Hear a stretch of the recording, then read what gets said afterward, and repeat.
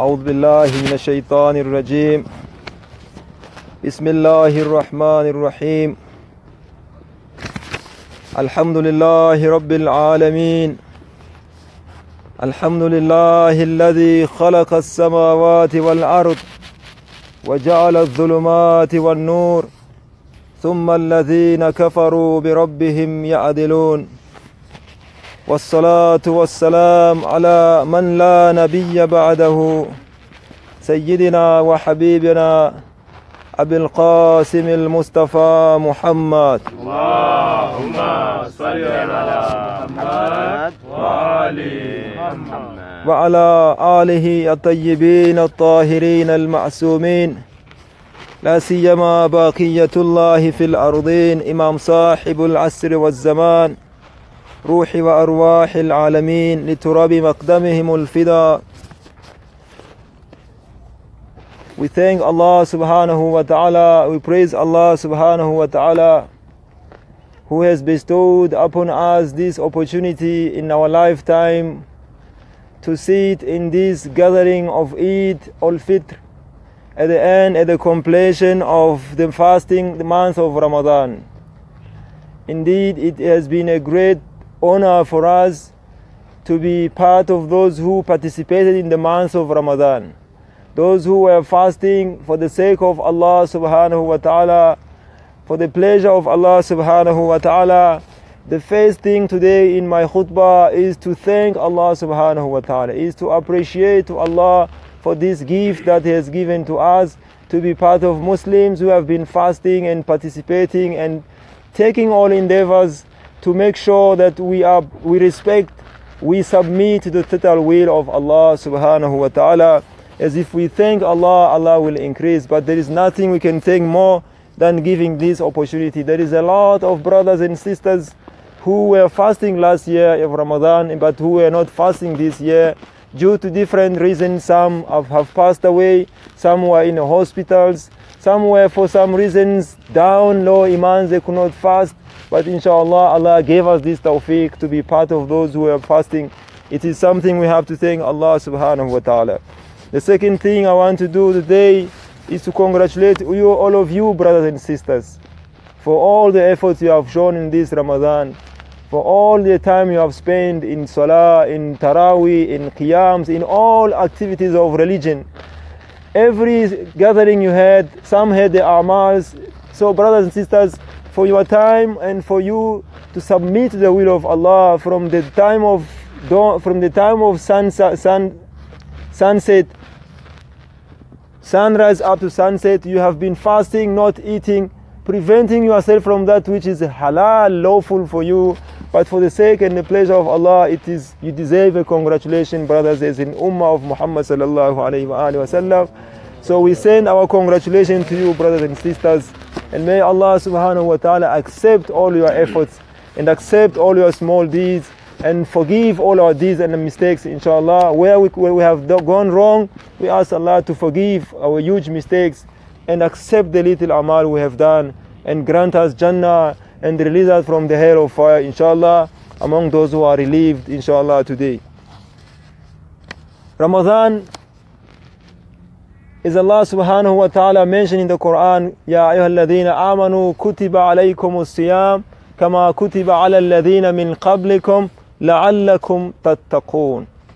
O you who believe, fasting has been prescribed unto you as it has been prescribed unto those who came before you, la'allakum tattaqun. For what purpose? So that you gain the consciousness of Allah subhanahu wa ta'ala, so that you regain taqwa. Taqwa, it is something that is not picked from the street. The aim of the whole fasting month of Ramadan is that trophy. Today, alhamdulillah, we are in the company of the coach and the soccer players. We want to give an example from the soccer. If you have a big tournament, if you want to win a tournament, you have to train your players hard.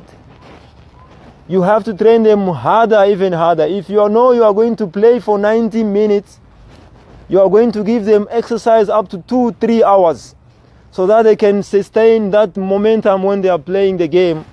They have been practicing for playing 3 hours. Now when it comes to play, So now in Ramadan, Allah subhanahu wa ta'ala train us for the whole month. How does Allah subhanahu wa ta'ala train us?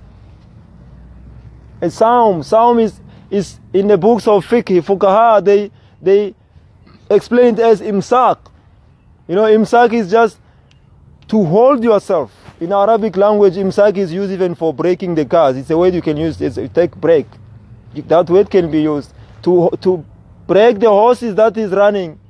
Normally the horse's nature is to run, but it has some ropes where you don't want it to run. You hold it tight so it doesn't run fast. Those who have donkeys in Pacharos, they can know that, inshallah. Amars are here, they know how to stop the donkey when it's running. But imsak, the fasting month of Ramadan, inshallah, it is there to hold our breaks. We are in nature, we have so much fasting. We have hawa.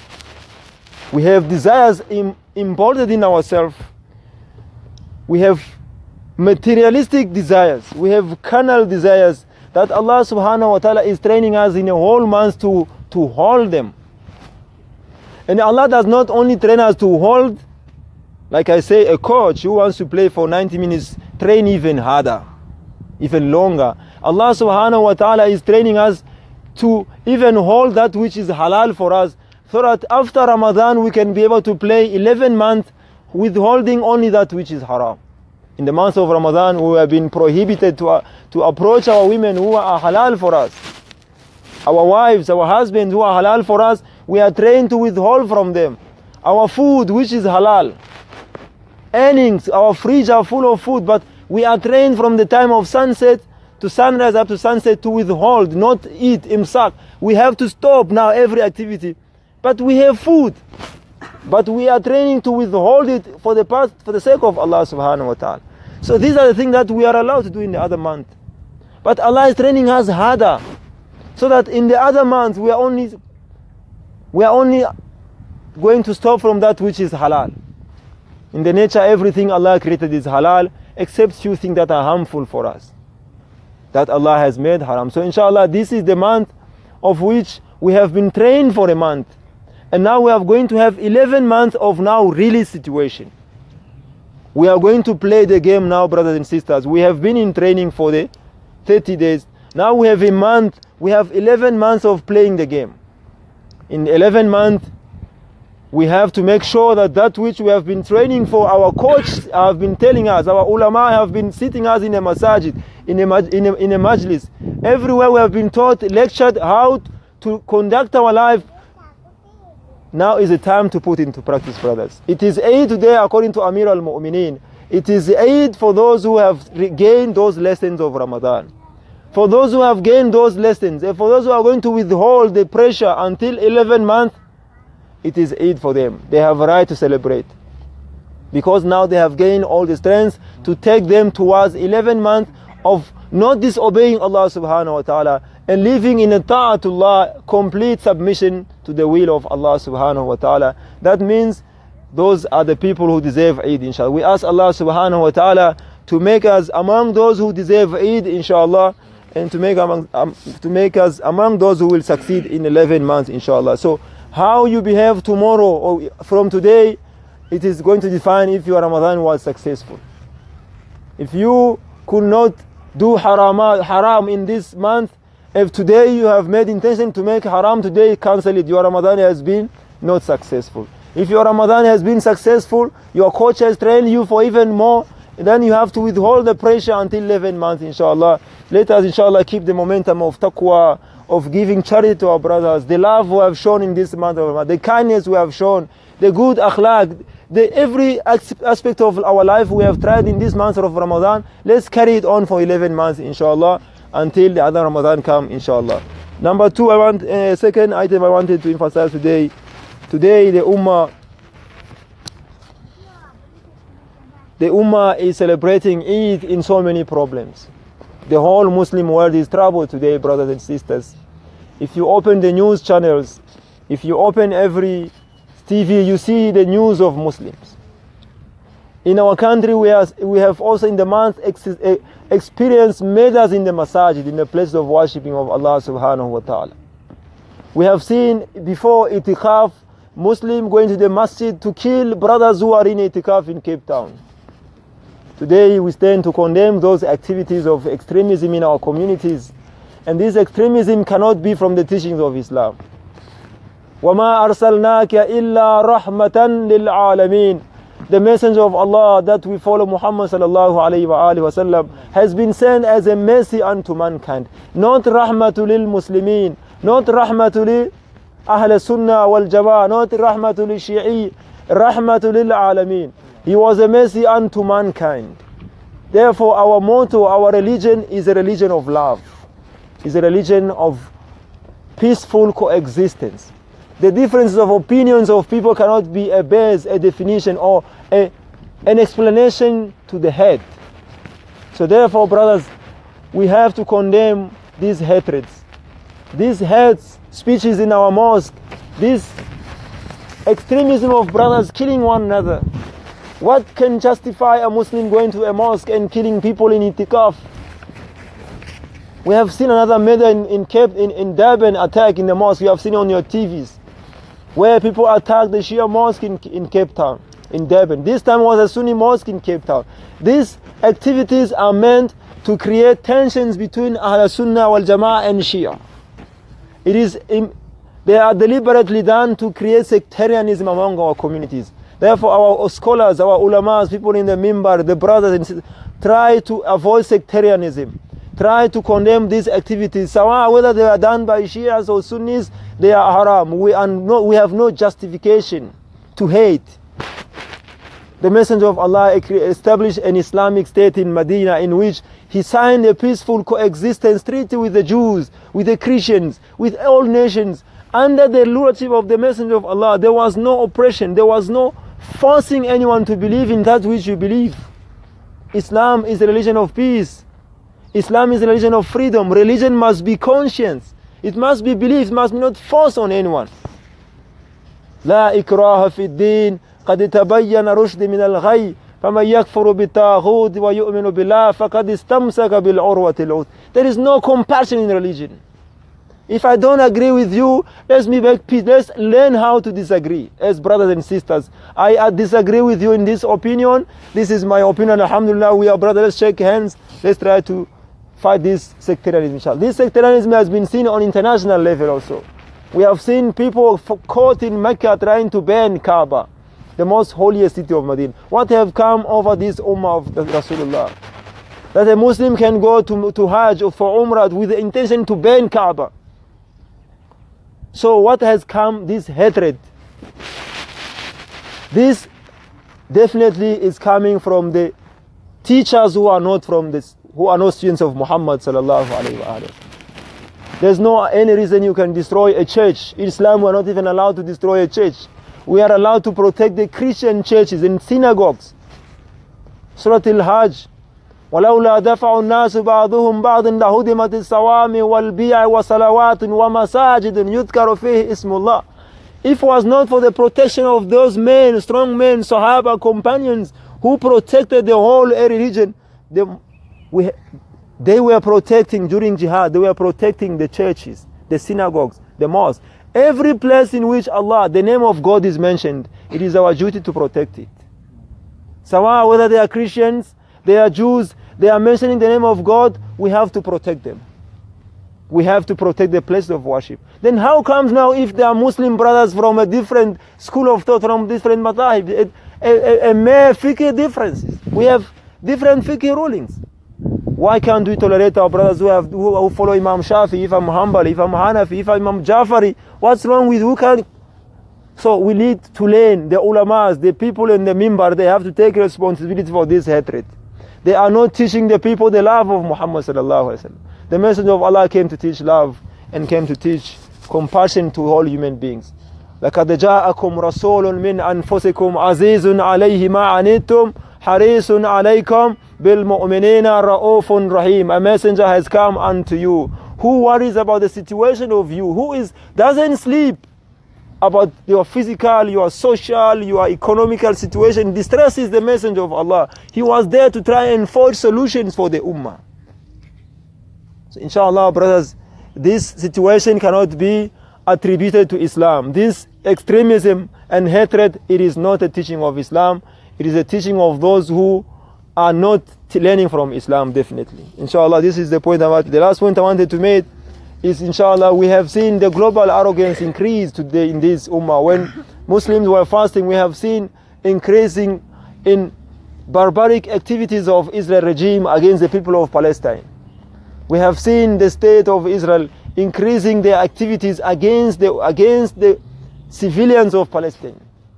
We have seen so many thousands in this month of Ramadan have died, including all the paramedics who are trying to save lives of the peaceful protesters. There is another apartheid going on in the state of Israel that has surrounded a small Palestine. As you know, South Africans, we understand better what is apartheid, but it is taking place in Palestine today. So it is our duty, as an international community to give our support to the nation of Palestine and to commit ourselves to contribute whatever little we can to liberate the state of Palestine. The state of Israel has violated all international laws. It has gone against the resolution of the United Nations. This so-called United Nations that is ruling the world, it is a toothless organization which only issues mere resolutions against Israel, but there is no action taken against an apartheid state.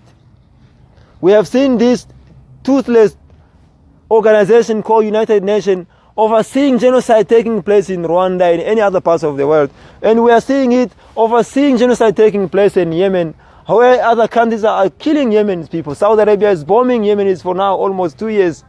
Millions of people are dying. This organization is saying is ruling the world, under which the Security Council, what they call Security Council, is not based on the democratic values that the West is promoting.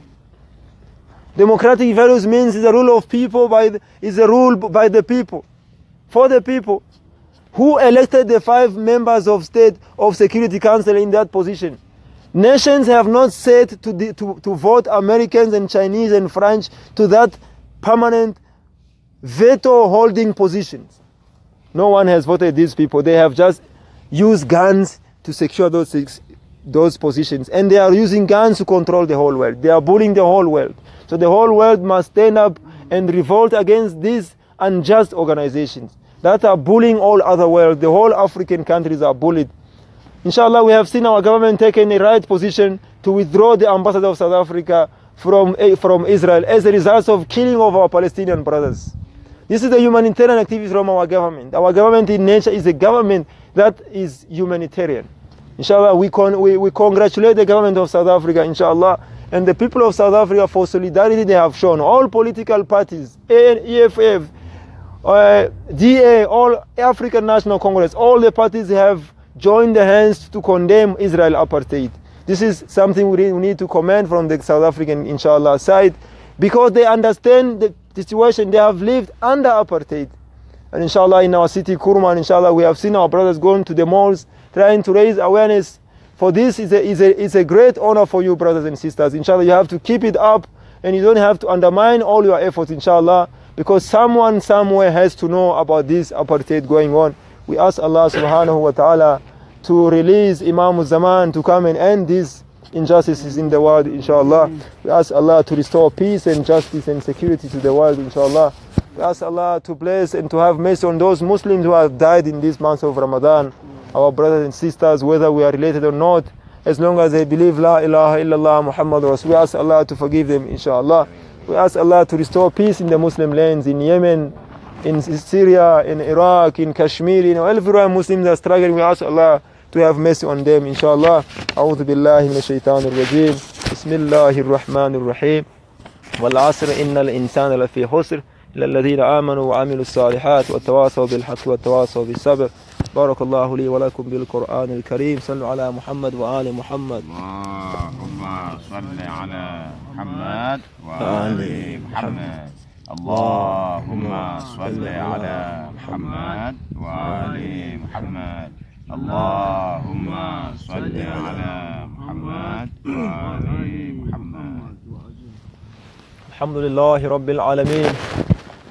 والصلاة والسلام على البشير والنذير والسراج المنير الطهور الطاهر العلم الظاهر بالقاسم المصطفى محمد صلوات Allahumma salli ala Muhammad wa ali Muhammad. Once again, we thank Allah subhanahu wa ta'ala for this opportunity, for this great Eid and the name of Islam.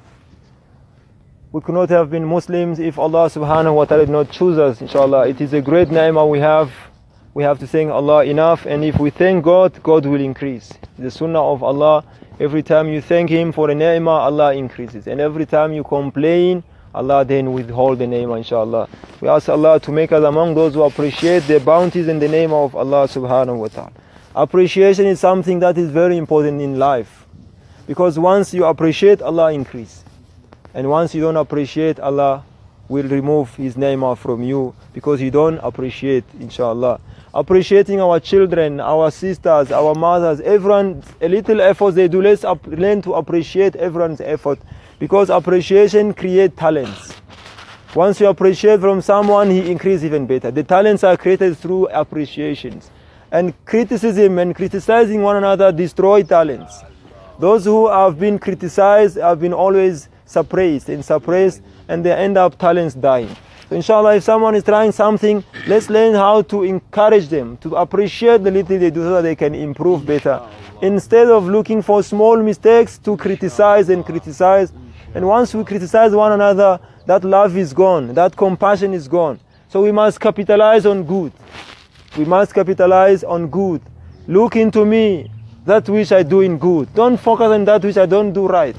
Because once you appreciate, then I will improve and I'll improve. Once Allahu Akbar. Takbir. Allahu Akbar. Takbir. Allahu Akbar. Nare Risala ya Rasulullah. Nare Risala ya Rasulullah. Nare Haydari Ya Ali. So inshallah, this is nasiha I want to give you, is appreciation. We must learn to appreciate the little from one another, husbands from wife to husband, brothers to sisters, team members to coach to team members. Let us all learn how to appreciate. Let us all learn how to see that which is good in our brothers and sisters. Let us learn how to oversee mistakes. Let us not zoom into mistakes. Rather zoom in what is good, inshallah. Then Allah will increase ourselves, inshallah, through love and compassion. Love can cure. Whereas hatred, criticism does not create. Criticism destroys even the talent that are there, inshallah. We ask Allah to make us among those who appreciate and who are not among those who are criticizing every day, inshallah. Last point I wanted to say, brothers and sisters, we need to create environments for taqwa of Allah subhanahu wa ta'ala. Taqwa is not achieved without creating environment. The hukum shara'i cannot take place if there is no environment created for it. Allah subhanahu wa ta'ala has said, youth must not commit zina. I'm giving an example. Fornication, zina is haram. But there are two types of people who commit fornication. One is the one who just commits fornication because he's a sinner, he's a fasik. He loves to commit fornication. The other one is the youth who is pressed with desires, who has no option. He cannot afford marriage. There is no environment created for him to get married. And if there's no environment created for people to get married, what will happen? They will have girlfriends. And what happens when they have girlfriends? Broken homes and broken homes. And what's the result of broken homes? Children born without fathers, children going around the streets alone. We are suffering this social disease. Why? As a result of parents not taking place. Some parents not taking responsibility to create environment for their children to grow up. And when children grow up on the street, are you going to blame them? Now our children are caught up in drugs. Our children are caught up in drugs. Do we take now our children and send them to jail? Rather, we must establish environment that protect our children from falling into these traps of drug dealers. Why don't we create an environment that is drug free? Why don't we protect all those people who are selling drugs to our children from our communities? Why don't we take all the orphans that are not taken care of and put them somewhere they can have families and they can have love and compassion, they can go to school, So if we have this hukum shara'i, don't commit zina, then you must work to create that environment in which does not encourage anyone to commit zina. where everyone is married, where no one is naked on the street, where no one is playing with the next. So if we create this environment, inshallah, where the husbands stay with the wives, so all of these environments have to be created for Hukum Sharia to take place. So we have only been on the masajid, don't commit zina, don't smoke drug, don't do that. We are not working anything to create environment to stop our children from smoking drug. Smoking drug does not come from Qala Rasulullah sallallahu alaihi wasallam, smoking haram. That hadith cannot prevent our youth from smoking. That mere hadith on the mimbar. If you are a mulana, then you must work hard to create environment for your youth so that they do not fall in the traps. So these are things we need to create. We need to create environments for our Hukum Sharia to take place. We don't have to emphasize, don't do this, don't do that, don't do that, while we are not doing anything to prevent such situations. So inshallah, we ask Allah subhanahu wa ta'ala to give wisdom to our leaders and to give wisdom to our ulama and our scholars to see into these matters, inshallah, and to our government, to our leaders in the society, to create the environment that will create the youth that the country will be proud of. The youth that will benefit the country, the youth that will not be a liability to the state. So many of our youth now are sitting in jail. They are liabilities. Now state has to feed them. Where this youth can be used positively. But what went wrong? Somewhere families were broken. Somewhere someone did not take responsibility. Somewhere, so we cannot merely just blame our youth and take our youth to jail all over. We cannot do that. Because we need just to go to the back and see, as a government, where did we go wrong? Where we keep promoting materialism, where we keep promoting money and materialism, and we kick out religion from our lives. Then we see this materialism at its top. Whoever gets to the office gets material and forget the people. We ask Allah to save our life, inshallah, and to save this ummah, inshallah. أعوذ بالله من الشيطان الرجيم بسم الله الرحمن الرحيم اللهم أعز الإسلام والمسلمين وأذل الشرك والمشركين اللهم اغفر المؤمنين والمؤمنات والمسلمين والمسلمات الأحياء منهم والأموات اللهم كن لوليك الحجة ابن الحسن صلواتك عليه وعلى آبائه في هذه الساعة وفي كل ساعة وليا وحافظا وقائدا وناصرا ودليلا وعينا حتى تسكنه أرضك طوعا وتمتعه فيها طويلا برحمتك يا أرحم الراحمين صلوا على محمد وآل محمد.